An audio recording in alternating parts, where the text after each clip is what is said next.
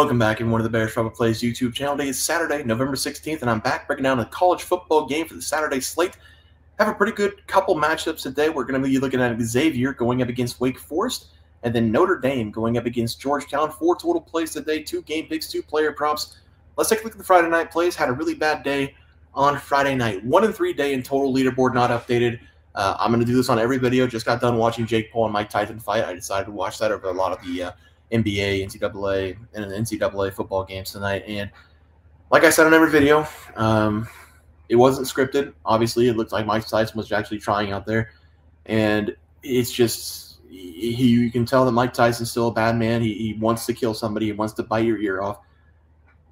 The mind works. The mentality's there. Like him walking out, I was scared. But he's 58. He's got chicken legs. And his body just would not let him fight. And it's sad to see because you can tell that it's still in there for Mike Tyson. But first 2 rounds looked pretty good. After that, he got tired. Legs gave out him a little bit. But Jake Paul wins 8 rounds. I mean, 58 years old, going 8 rounds in a boxing match. Pretty cool. Pretty cool. Mike Tyson, one of the best to do it. Probably the best, unless you're a Muhammad Ali fan, and then probably Muhammad Ali's your #1. But we had a 1-3 day tonight on college basketball. SMU plus 1.5. Decent at first. Decent in the 14-minute mark.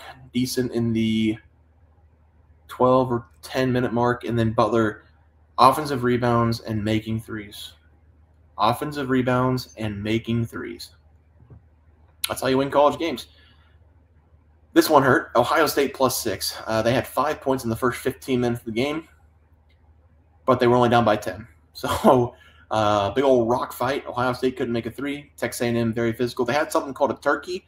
That's whenever I think it's whenever I was listening. I think it's whenever they force a turnover without a shot attempt.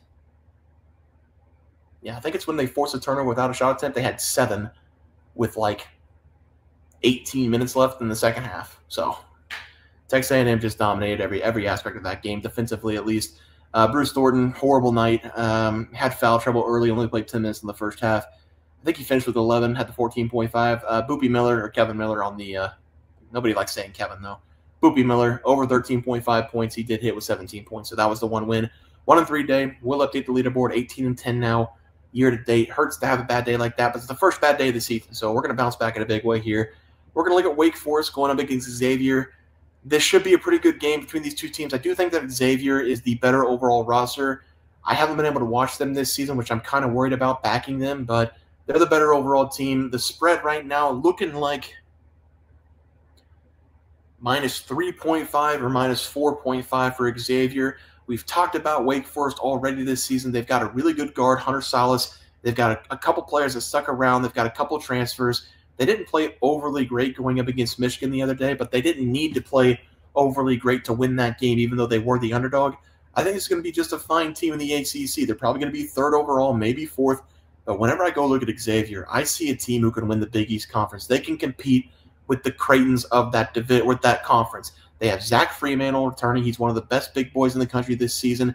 He's going to play the forward position. They have a transfer named Ryan Conwell. He's from Indiana State. Indiana State should be a pretty familiar team for all you guys because they made that push for the tournament last season. He scored 16 points per game last year for Indiana State. Then they have a bunch of players that Xavier had last season. They stuck on the bench last season, but they've got like Davey McKnight. He scored 14 points per game this year so far. I just think overall they're the better team in this matchup. They've got good card play. They've got a big boy down low who can do some damage. I do think Xavier can be one of the better teams in the Big East, if not the best team, fighting with Creighton. Creighton, not what they used to be. Creighton 2 or 3 years ago, whoa. Creighton now, not so much whoa. I'm going to grab Xavier in this game. Against the spread as a play, probably minus 4.5. And for the next play, we are going to be looking at Notre Dame. Going up against Georgetown. Notre Dame not really known for a basketball squad, I don't think, but they've got a couple of really good players this season. Most likely going to be pretty good this year. Looking at the matchup predictor, it does say that Notre Dame is the favorite, which is kind of shocking because, again, I've had a lot of these, kind of like the SMU game, which is why I'm not as confident, that's why I hate having those 1-3 days because I'm not as confident coming back. But you got to stick to your roots. You got to stick to your gut. I think Georgetown's a better team. I think the books got it wrong here. I'm going to take Georgetown to win this game outright. If they're going to offer us points, I'll take the points, but I think Georgetown wins this game. They are known to be a basketball school. Georgetown, they bleed basketball. I have not seen either of these schools play this season. But looking at Notre Dame, they've got the same players from last year. 3 players scoring 18 points per game. Brandon Trueberry, a freshman last season, stuck around for Notre Dame, scoring 10 points per game last season. You should all know the name Marcus Burton, one of the best freshmen last year for Notre Dame, scored 17 points per game. He's going to be a problem again this season. Then a new guy. He played for Notre Dame last season, wasn't very effective, but Tay Davis going for 18 points per game to start the season. The Fighting Irish only scored 9 points per game last season for him. Tay Davis did. I don't want to sound like I know exactly what I'm talking about with this Notre Dame team, but it looks like they brought back the same team with basically no transfer, and they've just been playing some bad competition to make the numbers look good. So that's just my opinion. I don't see a lot of transfers. I just see this exact same Notre Dame team from last season. I'm sure those freshmen got a little bit better, but they've just been playing bad competition, so the numbers are up. For Georgetown, on the other side, they have a true freshman. I'm going to talk about him as my player prop, Thomas Sober. Whoa. This kid looks unstoppable. 22.5 points per game in the first 2 games. They returned their best player from last season as well, Jaden Epps. Scored 18.5 points per game last year. And then this is where I think Georgetown separates himself from Notre Dame. Micah Peavy. He's a transfer from TCU. Not a huge kid, but he had 14 points per game so far for Georgetown. I think he can be really good for Georgetown. They also have a guy out of the Ivy League, Malik Mack. That was one of the best Ivy League players last season, scoring 17.2 points per game. So Georgetown, they brought in a lot of key players. They brought in 2 guys who are averaging 14-plus points per game. That's 30-plus points per game they're getting for Georgetown. They bring back their best player. They have a true freshman scoring 20-plus points per game. Georgetown's the play here. I think they cover the number, whatever it is. I'm going to take them money line as the play if we don't get any numbers. Let's go over to the best player prop of the day.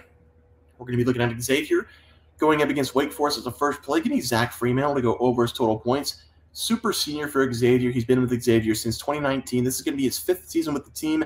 He's gotten better each year. Last season, the average was 15.2 points per game. He shot 58% from the field, which was a career high for him. This season, he started off with 19 points per game, 64% from the field. Only needed 9 shots per game so far to average nearly 20 points per game. He has played in 3 games, scoring 17-plus points in all 3 of those games, shooting over 55% from the field in all those games as well. In his last game, he also showed off the 3-point shot. He made 4 of his 5 attempts from the outside.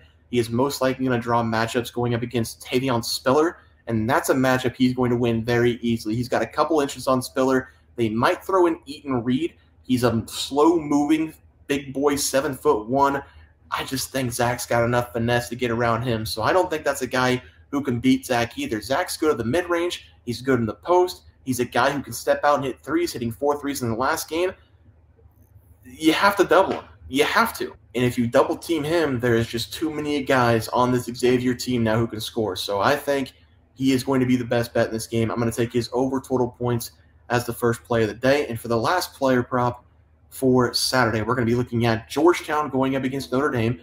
We're going to take the true freshman, Thomas Sauber. This kid looks like he's 18 years old. He actually might be 18 years old. He's built like a tree. Look at the base. Look at the height of the top of this guy. It looks like they took 2 stumps and glued them side by side for his legs, and then the walnut tree grew in the branches of the top of his body. This guy is built for the post, and yeah, he's a true freshman. He's going to take some time to make the most of his time here at Georgetown, but he's a dominant force already going up against these smaller schools. 22.5 points per game, 11 rebounds. He shot 55% from the field in the first 3 games. He was very good going up against Fairfield in his last game. First game, maybe some jitters. He only scored 13 points, or he shot 5 of 13 from the field, 20 points scored. But that 5 of 13 needs to be a lot better. It was a lot better in the last game. He had 25 points. He did take a couple 3-point shots, made one of them, 11 of 16 from the field.